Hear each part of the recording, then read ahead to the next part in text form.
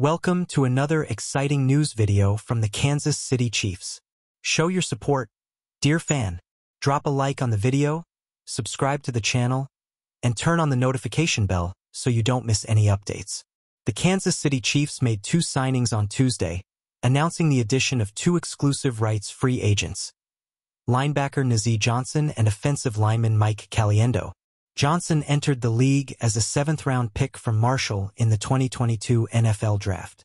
As a rookie, he appeared on special teams in 11 regular season games and all 3 of the Chiefs' playoff games, including Super Bowl 57. Johnson earned defensive reps in training camp ahead of the 2023 season before tearing his ACL, an injury that sidelined him for the entire year.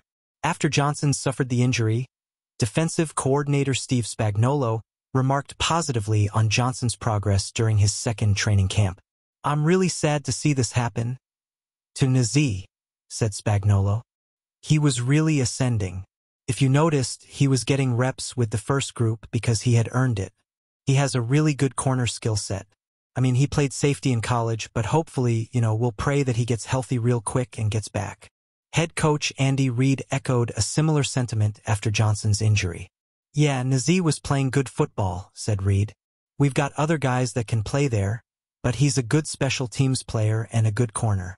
He's really developed over the years. It's a shame that this happened. He's got a good attitude about it, and he'll be back when he can be." Caliendo signed with the Chiefs as an undrafted free agent after the 2022 NFL Draft and spent 2022 on the team's practice squad. Caliendo appeared in 8 games for the Chiefs in 2023, taking 64 offensive snaps and 36 special teams snaps, with 7 of the offensive snaps occurring late in KC's victory over the Chicago Bears in Week 3, and the remaining 57 coming in Week 18, when the Chiefs played as backups against the Los Angeles Chargers.